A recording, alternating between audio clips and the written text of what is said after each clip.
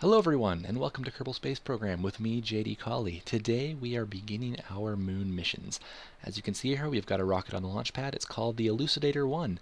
And before we get too far into our launch, let's go see what's inside that payload fairing and what will be landing on the moon. Okay, so here is our Elucidator vessel, used to clear up the mystery the clairvoyance has provided by landing on either the moon or Minmus. Probably the moon at this point, because our Clairvoyance 2 is still on its way to Minmus, and I don't really want to wait for it to take all the time to scan things. So we are going to probably go to the moon first. We also have several contracts that are asking us to return science from the moon. So yeah, I think that'll definitely be where we're going to go. So obviously we have our basic lifter stage here, which provides us, with a good 3,800 delta V. We're just going to pull that off real quick so we can see what's inside. And we have ourselves just a very basic stage just to provide a few thousand delta V extra to get to the moon and slow down around it so that we can get into orbit. And then a final very small stage, and this thing is a little bit different than what I normally build. It has a cluster of engines on it, the little mini aerospikes, which have very nice low profile when they're surface attached, and then just some legs, some science stuck on there, and some RTGs. Now I clipped the RTGs in there because I like the way they look better, and honestly, I could fit it just fine. I don't feel like I'm cheating because it's not as if it's something I can't do. It's not a huge deal. I'm not like, packing 8 engines in here, so whatever, it's cool. And I will clip things occasionally just because I think it looks better. But yeah, so that we have those little tiny engines in there, little aerospikes. That should give us enough thrust to really slow down. If we go to the moon, we can see that our thrust to weight ratio is 13, which yeah, we should be able to slow down just fine. So yeah, this is our little vessel, and I think we'll be able to land pretty easily. The only challenge, of course, will be to time our landing with when we have a signal to work with. And as I look at this right now, I see I've forgotten to put on a comms DTS, so I'll have to do that before we launch. But yeah, I'm excited to see this thing as we put it up there. And we join our, what is it, Elucidator 1 high over the moon. We've just barely switched to the moon's sphere of influence. So let's grab some science and transmit this back to Kerbin. It is hot or cold. Thermometer. That is actually something to think about. Okay, and our magnetometer scan as well. A little bit more science. And then we're going to save the rest of these because all of these require a reset if they want to take more science, and we can't afford a reset because we have no scientists. So we're going to go for maximum science while on the surface of the moon. We already have our maneuver node planned and ready to be executed, so we're just going to wait for that to happen. I'm pretty sure I could do this manually because, as you can see, the maneuver node would be facing Kerbin, but I didn't want to take any chances. I really don't like manually piloting probes that have a potential to disconnect while approaching the maneuver. I would prefer to fly manually normally, but it's just not a good idea in these cases because bad things can happen. So that's alarm clock telling us that we need to be paying attention to this probe now, which we are. And I also would point out that I don't have MechJeb enabled, which means, or not enabled, I don't have it on this probe, so I don't have it enabled obviously for this flight, and so I don't know how much delta V I have. Oh, look at the moon, hello. Nor do I have any of the normal information I would normally be using, so this will be all manual aside from the maneuver execution. Which should be interesting. We're going to, again, transmit our temperature scan and our magnetometer scan. Fortunately, both of these are very low cost in terms of electric charge, which is good because we don't have a lot of that to spare. And we appear to be, let's turn that to retrograde, we appear to be in orbit of the moon. Excellent. I don't think we have any contracts that require us to be in orbit of the moon right now, but we do have some contracts that are asking us to return science. So, see, now this is what I was talking about. Interesting challenge. If we want to land on the sun side, the bright side of the moon, we actually will not be able to control it when we do so. I don't think that's a good idea, personally. We're going to land on the dark side, but we will be able to see what's going on thanks to ambient light. Oh, hey, look at that! Look at that, there's the moon arch. That was some extremely fortunate timing. Or, no, that's not the moon. Okay, it is. Okay. was like, I thought there's only one, but I didn't think we were over that crater right now. But we are. We're at the very edge of it. It's on the northern lip. So there you go. That is one of the lunar arches. Don't see that every day. That's cool. Okay, so... what we could do is just land right now. I think that's what we're going to do. So we're going to drop a quick save just to make sure nothing horrible happens. And it's a good thing that I did because we had a bit of a problem there. I was able to land successfully, but I didn't get it on recording because about halfway through the descent, my hard drive filled up and I didn't know about it. So we're going to be doing that over again. It's not going to be a big deal though. Fairly simple. Sorry about that. That's the doorbell. And okay, let's just come in for a landing right about there. Should be good. Add a maneuver node. And yeah, should be a fairly simple landing. It was the last time. Actually, the last time was awesome. I'm kind of disappointed that I didn't catch it on video because I aced a suicide burn. But, oh well. Get to see if I can do it again. Right? Just show how expert I really am. Which means I'm going to crash. So we're going to toggle our magnetometer so it doesn't, blow up.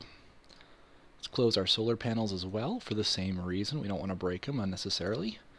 Well, okay, I can't really think of a necessary time to break them, but breaking them now would definitely be extremely unnecessary. So let's just accelerate time now, down to 25 seconds to our maneuver node. Because obviously we're not going to be burning on the other side of the maneuver node. Normally you'd split them in half, like half the burn before, half after, but that seems like that would be a poor decision in this particular case, since the other half of the maneuver node in this case would be the ground.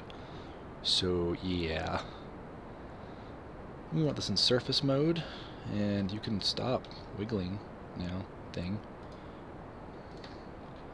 I'm just going to do this manually, turn that off. How are we looking? Quite good, actually. Last time I did better, but that's okay. So I'm just going to cancel out my surface velocity, or horizontal, even though it's not very efficient, mostly because I have a ton of fuel left. So I'm not terribly worried about all of it. There we go.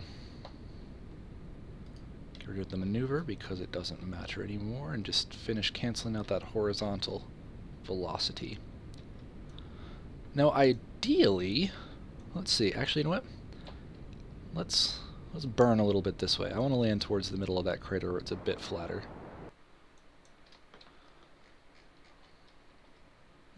Like that. Okay, and now we can just switch the other way, and hold on just a moment, I have a phone call. Alright, got that taken care of, and that looks good. Should descend pretty much right in the center of the crater, especially if I kind of hover for a bit. I could easily afford to do this. I have more than enough fuel left over, and I'm really not concerned. Honestly, I should probably ditch that lower stage here soon, just so that I can maneuver a bit better. The extra weight is causing problems because I don't have a, what's it called? Little thingy. Oh, I can't remember right now. I just got through eating dinner and I'm all frazzled from the food, I guess. I don't know. So yes. Reaction wheel. There we go. That's the word I'm looking for. I don't have any reaction wheels on this, so it does cause some problems. There is the reaction wheel inside the probe, but that's insufficient for a vessel of this weight. I need the 0.65 or 625 meter reaction wheels, or whatever they are. I don't know how big it is. I'm going to stage, and very suddenly arrest my descent. No, no, no, no, no, no.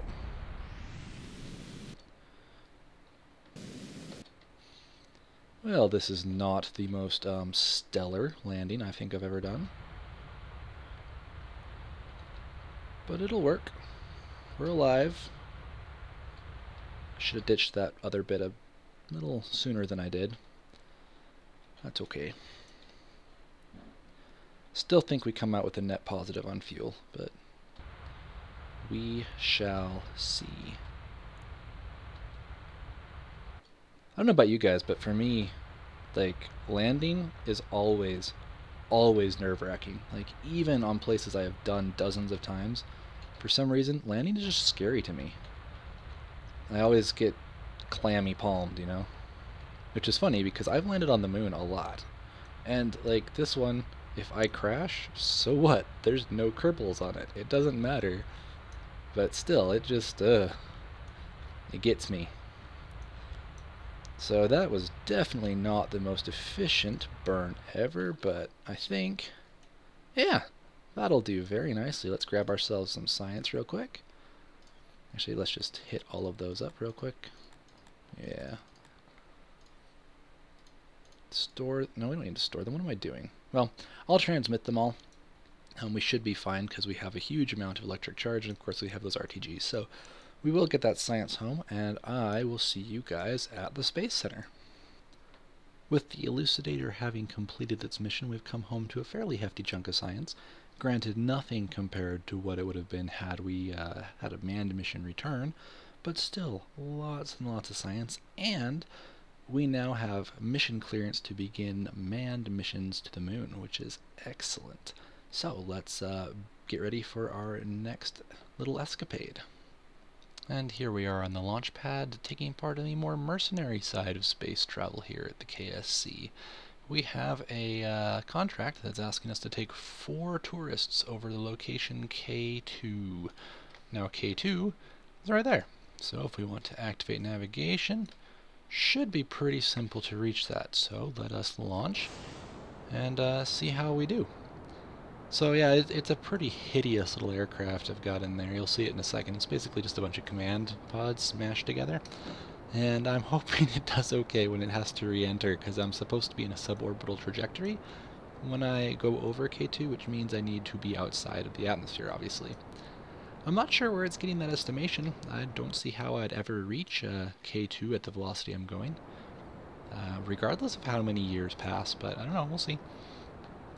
I guess it's just a very optimistic little estimator. I don't know. So anyway, let's begin tilting.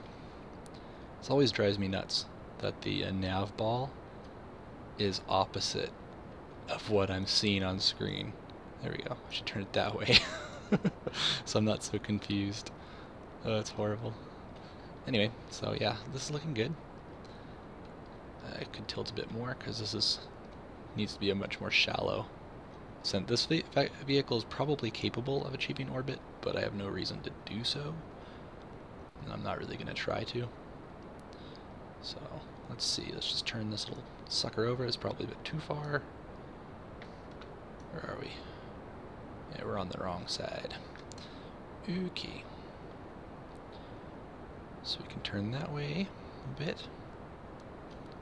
And actually, we don't need to see our orbital, or our surface trajectory. We know where it is, and this thing has enough stability, it's not really going to be a problem. So we want to turn towards our orbital trajectory there. Come on. You can do it. This thing's being kind of a beast to control right now, but it's okay. Now the reason I'm overshooting this a bit with my trajectory is that the orbit of Kerbal will actually obviously shift this several degrees from my launch. So if I shoot straight at it, I'll miss K2 when I'm actually passing over that location, which I'd rather not do, and I'd prefer not have to make a trajectory change while I'm in orbit, because inclination changes are very, very expensive. Ooh, we're going too fast. We need to go up, out of the thick atmosphere. Oh dear, don't turn that hard. This may not work out as well as I'd hoped. We'll see. Ditch that. Ditch that. There we go. Okay. Into space. Yes. Okay, we are climbing, so that's good. Our time to apoapsis is still rising, so we are not going to fall back out of space. Excellent. Excellent news.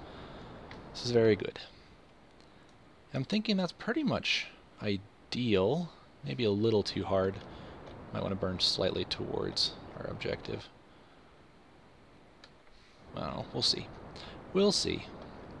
We have enough delta V that if we have a problem, we can make an inclination change in orbit, or at least suborbital. So that should not be too much of a problem. I just don't really feel like doing it if I don't have to. So, and hopefully our little stage there survives, and or that one, I guess.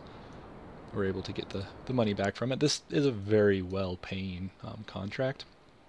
The vessel costs something like 36,000 credits, and we'll be receiving 256,000. So there's a reason I'm doing it. It's worth a lot. Lots and lots and lots. So, definitely worth my time. Alrighty, I'm going to accelerate this in the recording because it's going to take a while, and I'll see you when I get there. And I just wanted to point out, this is not the only contract that I did during the time between missions. It just happened to be one of the weirder ones. I haven't done a whole bunch of these suborbital ones. In fact, I've never done one of those before in this particular career, and I've never really done one before, actually, ever. I've seen them, I just never did them. But anyway, I did more. If you look at my bank account after this, you'll be able to see that there's definitely been some contracts done. This just is one of the stranger ones. But yeah, but also used a vessel I'd never shown before, so I'll probably never use it again. But anyway, looks like we're catching up, so back to old me. Excellent, okay. If we look here, bring tourists to the waypoint is successfully completed. It took about 1,000 delta V inclination change to do it, since I did overestimate the rotation of Kerbal, but we look like we're going to be okay. So I am just going to stage, no, I'm not going to stage, I want to do this first. Toggle info, I want to set my parachutes to some reasonable height. I'm going to pump this up just a tad to about 1,000-ish, there we go. Copy to other chutes, and let's just arm them all. There's quite a few parachutes on this. I don't know if there's enough, but I hope so. So, one more there, and finally, I think this thing's a parachute. Arm, parachute. Okay, excellent, excellent. Alright, we're just going to cancel the flight computer so that we're not having it trying to hold our inclination. And there we go. I will speed to the ground and see you then. To be perfectly honest, one of the reasons I don't do these kind of contracts very often, especially this early in career, is I really hate making ships that look like this. They just feel lazy and stupid and broken. I don't know, I don't like them. They do their job, but they just look retarded to me. But anyway, here comes the parachute opening, and back to old me.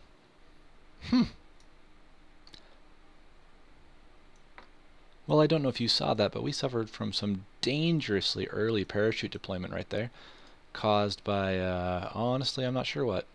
Let's tone that down a bit, because wow, that's bright. Where are we? Are we on the poles? Huh. I remember them having more texture than this. That's okay. We'll see what it looks like when we get closer to the ground. Oh my goodness. So it looks like we're going to have a safe landing most likely. I'm absolutely certain we're going to smash the front of this vessel, but it should allow the capsules to land safely. So we did get lucky. I don't know why those parachutes deployed as early as they did. I guess it didn't copy correctly. I should have checked them individually. But yeah, let's just tilt that a little bit. Did everyone live? Everyone survived! All of our Kerbals are happy. Nobody died. Excellent. Let's head back to the KSC. And despite some harrowing parachute failures, we were still able to bring back 250,000 credits and give our tourists an authentically terrifying KSP experience. Unfortunately, it's now time to wrap up the episode, so I'm going to give you a little preview of episode 7. If you liked what you saw, please leave me a like. If you want to see more, please subscribe. Thank you guys so much for watching, and I will see you all next time.